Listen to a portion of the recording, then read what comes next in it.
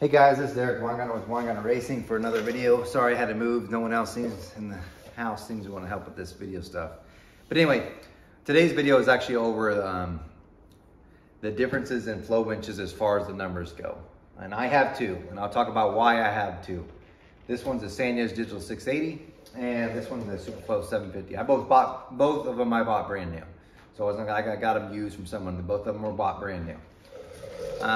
But anyway, we'll talk about it. When I first got started, I didn't think I would get this big. So the idea of dropping at that time, it was something like $10,000 for it. The only one that was available at the time was the Superflow 600. That was even in the price range. I had a 1020, but that was for sure out of it. So at the time, I was looking on the internet, and Performance Trends had this Easy Flow Flowbench, and they had given me a deal on it, and I had bought the stuff to make it. And an Easy Flow Flowbench is something you make on your own. It comes with the sensors that measure the pressure, orifice plate, and some stuff to make it work. And really all it is a gigantic, I wish I had pictures, I don't. But all it is a gigantic, like 8 or 6 inch, I think it's 8, PVC pipe that comes off the cylinder head. So instead of here, it come down a little bend, and instead of having the vacuum motors in here, you made your own plenum box. And at the time when I first built it, I was actually using shop vacs, like Craftsman shop vacs. I'm not even making this up. Because the only person I was really doing it for maybe 1 or 2 other people, but for the most part, it was mostly my stuff, just research, didn't really care. Anyway, it still pulled 28 inches of vacuum, but there was a huge problem with using all the vacuums there, is that they would, if you turned on the vacuums, the stronger vacuum would pull the vacuum away from the other vacuum instead of trying to pull it from the head. So it was really hard getting it to go 28 inches. I ended up getting more and more vacuum until it got plumb ridiculous. So at that point, the only thing I really changed is I ended up getting rid of all the shop vacs, and I built this wood box. And I found online where you could buy vacuum motors, and they were running on 120 volts because I was like, I didn't want to mess with 220. And I built this box, and I put 11 of them in there. And each one pulled 100 CFMs. So if you do the math, that's 1,100 CFMs total. But it also drew 110 amps because each one pulled 10 amps, which is stupid. I don't know if I'd recommend doing it. Anyway, first time I fired it up, I was like, I'm gonna see how much pressure this thing actually pulls. When I got to 40, the box that the motors were in imploded. It busted all the screws and stuff that was holding it together. And at that point, I realized I'm gonna have to do something different, and I built an even bigger box, more supports behind it, or stronger box, I should say. And that was the flow bench I used forever. And it worked great. So it really did.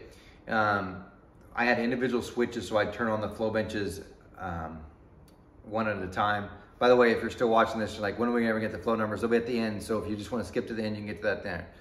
But anyway, back to it. I had individual switches so I could turn on each flow bench motor at itself, and it had a check valve, so if the other ones weren't on, they wouldn't suck in vacuum from them. And even though I had 11 vacuum motors, I think the most I ever turned on at one time were like 6, so you'd spool them in. And I had bleed off valves, so to control the pressure instead of like this, there were a bunch of little valves I would open or close. So I'd have 3, and I'd have one open all the time, and then the other 2 I would close. And once I was about to close a third, I'd flick on another motor. So anyway, it worked great. It was super nice, and I had a calibrated orifice plate, which I'll kind of show in a second, and it read great. The only problem is and I use it for a lot of stuff. It could pull a ridiculous amount of vacuum, like I said, but the only problem I really had with it was, and I hate to break your heart if you've got a homemade flow bench, customers will never take you seriously if they see a homemade flow bench, no matter how glamorous you make it look. And I know you're like, I can already see the comments below. This is not me saying this. This is what customers will not say to you, but are thinking it. It just happens, straight out. And it doesn't mean I don't think my homemade bench was any better or worse than this. Matter of fact, I think it was better. I'm telling you, straight up, that's just people's impressions. It's just what they believe. So anyway, it was working great. And one of the local head porters here, which is really a good head porter, he was using my flow bench for the longest time. And then he's like, I'm gonna go ahead and buy one. Well, he bought a Superflow 750. And so I was like, man, I need to be, maybe I should step up to a professional one. The business is good enough, I should get one. And I actually called Superflow, and I was gonna buy their 600 because they still sold it at that time too. And they were just dicks. I don't know how to describe it, they were dicks. So I was like, I'm not dealing with these guys. It's like, I really wanted to buy, but they just didn't even want, like, they didn't have time for me, so I had enough. So I looked online, and I had never heard of these guys before, and called Jameson Equipment, and I think they're in Indiana. And they had one, and I bought it. This one, actually, they said it pulls more vacuum than the Superflow 600, even than the 750, and I didn't believe it because you look 680 CFM, this is 750 CFM. You would think that this one has more capacity. I mean, to tell you it doesn't. So I bought this one, and it has 9 motors in it, but it runs on 220. Anyway, it was working for about a month, and I've never had it. My homemade bench never did this, and after a first month, it burned up a Flowbench motor, and I've never had that before. The whole shop was filled with smoke, bad.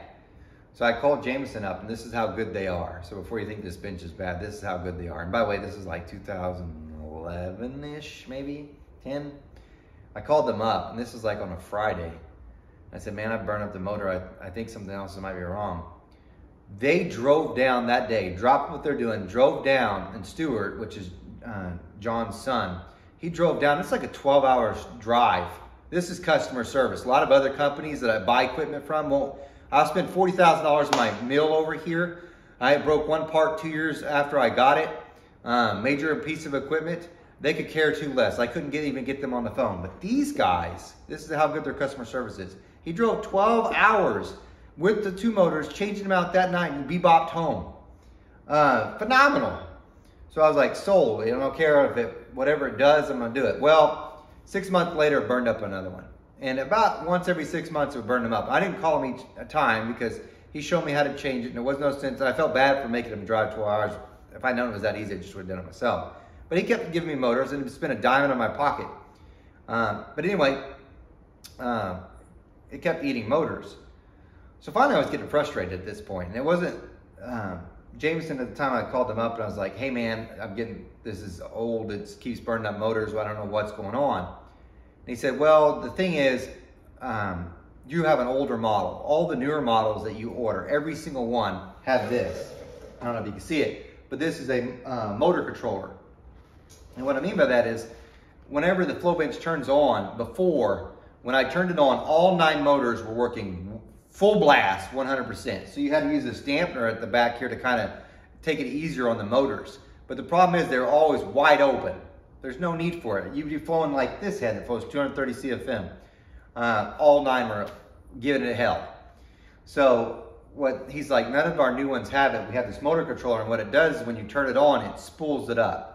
So instead of having all wide open, it has some kind of electrical device that gradually spools the motors up to match the demand. And it always gets to right 20 inches. He said, you send in your bench and we'll put that on yours, and we'll just charge you for this. And I was like, okay, fine. But I wasn't for sure if it was gonna work. And so I sent it up to them. And in the meantime, I called Superflow up. And at this time, what happened with Superflow is they had bought out DTS, which is a dyno company. And one of the guys that was there, I think his name's Dan, he had been the dyno guy at the Engine Master Challenge. Well, he answered the phone. Now, Dan's a super cool guy. That was not at all the guy I talked to probably 6 years ago, before that or whatever. And he's like, yeah, I could sell you one, no problem. And he was super cool, great to deal with. So I ordered 750 thinking, I'm gonna have this one before this one, because I can't live without a Flowbench. Anyway, Jameson gets this bench shipped to him. They get this thing put on and shipped out within the week. So this wasn't out 2 weeks. A month later, this showed up. So I was like, wow, let's see. Oh, I need to back up. When I first got this too, I was really expecting like the Flowbench numbers were really gonna change from my homemade Flowbench. No, it was like a 3 CFM difference. Now, beginning when I first built the Flowbench, it was a little off because I hadn't figured out the whole calibration thing. But in the end, for like the longest time, once I got it, the calibration was almost, like a 3 CFM difference. That's it. But anyway, I had a commercial bench, but now I have this one. So that's the reason why I have 2. Now I'll go ahead and, this is probably, like I said, more information what you ever want to know. If you're just wanting to know the Flowbench numbers, really just wait till the end. But I'm trying to give you more information in case you choose to buy. I have both, and I'll continue to keep having both. So anyway, having both, I was wondering what the differences really were. So I'll go through some of them. This actually has less motors. I know it doesn't have 9, I think it has 7. It pulls less amps. It also has a motor controller, just like this one now does. And by the way, every one, like I said, of the Sanyas you order now, it will have a motor controller. And I haven't burned up one motor from this, and it's been 6 years now, something like that. I can't remember. My math might be off, but it's been a while, and I've never burned up a motor since having it on. This one has motor controller on there too, the Superflow. The catch is, this one spools so much quicker than this. I don't know if it's because it's got more Flowbench motors, or whatever. This one gradually comes up. That's why you never see me hardly film on this, because I would run out of tape. Like, the memory of the phone would be over with because it takes too long to spool up on this thing. I still use it, but it takes forever. Anyway, just to give you an idea on the Flowbench numbers though, let me just show you something I want real quick.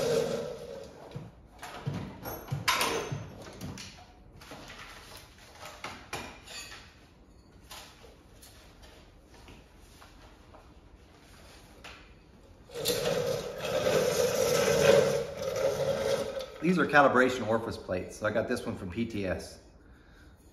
Anyway, so this is a 400 CFM plate, and this is a 300 CFM plate. I've got more, but just grab these real quick. When I got this one, it has its own calibrated orifice plate that came with it. And what it does is, you're supposed to take all this garbage off. This is the stuff that holds the head down so you can flow it. They have a plate that you bolt on here, and so does Superflow. And what you do is, if you're trying to check to make sure your bench is in calibration, you put it back on there. It should read the same as what it was when you got it. And every now and then I do check them. But then these plates are bought separately. These are to measure an exact amount of airflow. And the reason why I bought them is because I want to make sure that the bench was reading accurately. So anyway, what I did just for fun, not really for fun, just to check, I put this 300 CFM plate, I put it on the Sanyas, and then I went over to the Superflow as soon as I got it, before I even mounted the head on. And so this 300 CFM plate on the Sanyas read 300.2 and 300.4, so pretty close. I did it twice just to back it up. Anyway, went over and did it on the Superflow, and same inches of vacuum, 20 inches of vacuum. By the way, it comes standard, it's 25. So I had to change it to 28. It read 287. So to give you an idea, what it means is, this bench read exactly what the plate should flow.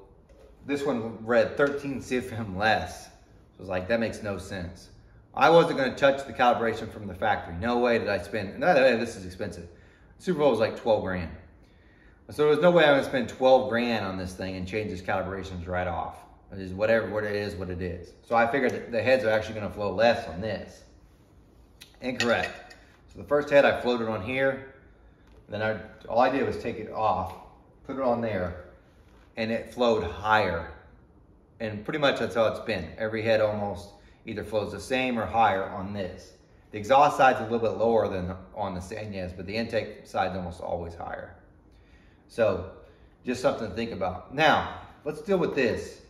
This one says it flows 680 CFM, but that's at 20 inches of vacuum. This is 750, it's supposed to flow 750 at 25 inches of vacuum. What that means is it's gonna flow less than 750 at 28 inches. To give you an idea, when I had all this stuff off, I put a plate over this to cover up the opening to see how much real air would flow at 28 inches. So I kept opening or closing the hole to where I could get the thing to read exactly 28 inches and the max amount of flow would go. This one, even though it says 680 at 28 inches, this one went 712.7 CFM at 28 inches of vacuum. Yeah, it's a lot. Chances are I'm never gonna max this bench out. Nothing ever has come close. The highest thing I've had on here that's flowed is like 567. There's some big blockheads. Now on the Superflow though, the most with doing the same method, this is gonna shock you, the most ever at 28 inches of vacuum, so locking it off, the most I got at max capacity was 540 CFM at 28 inches. So doing the same thing, 712, 540. That's the reason why I use this so much and this not as much. Now, I guarantee my flow number just like NBE. So usually if they don't flow within 8 CFM, and I give them these numbers, and also by the way on my ported heads, I also usually give them numbers for this bench too. But I guarantee this one. So if they're not within 8 CFM, you get $100. Has it happened 3 times? And I couldn't even begin to tell you the number of heads I've sold. So quite a bit. And I have no idea why the other ones flowed less. One of them was I could almost nail. It's because they didn't use the same valves that I did. So I ported them bare. Mistake, which not really a mistake, but he didn't use the same valves I did to flow. So of course it was off. But anyway, I have no idea why the other ones read different. It never made any sense. But these kind of validate each other, in other words. So I kind of get to see. So hopefully that gives you some kind of insight into the 2 benches. This one actually looks prettier, and it does have a light. It also costs like $2 grand more than that one. This one's more capacity. So, but anyway, I use them both, but almost all the videos are used on this, almost all.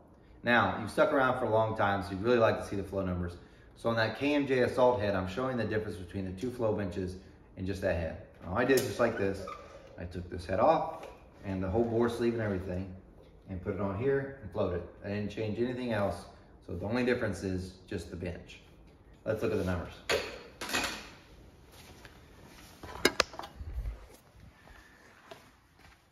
Here are the numbers. So this is the Sanyas, and you look at the best numbers at 299. Same bore, everything. And the best number on the Superflow, same point of lift, 309. So yeah, the Superflow reads higher. Now on the exhaust though, it's different. So it went 232 to a 222. So almost 10 CFM less on the exhaust. But on some points it does match, or sometimes it's a little bit higher. But on the intake, for the most part, it's always higher. It just is. Rarely are their heads the same. Sometimes they are, but usually it reads higher on the Superflow. Anyway, this is probably more information you want to. Thanks for sticking around. Longer video. Thanks again. You guys, oh, that's my card, so in case people keep asking. Anyway, thanks again for watching. You know, if you're ever hungry and you're wanting some good food and you're in Tulsa, go to Burnco. Their barbecue is outstanding. All right, you guys take care.